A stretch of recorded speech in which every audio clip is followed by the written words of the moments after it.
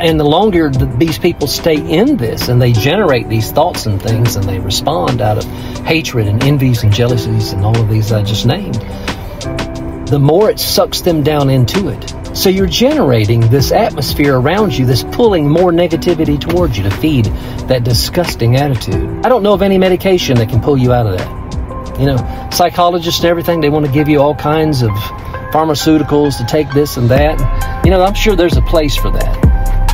But when you're in the throes and dealing with depression and all these other negative things, one of the only ways out is through the grace of God. You know, His grace and mercy endures forever. The Word of God tells us that. Genesis to Revelation, 66 books, and He shares His love, His desire for us, and He assures us that He is with us, walking with us each and every day. Even when you are forgetting about Him, He doesn't forget about you.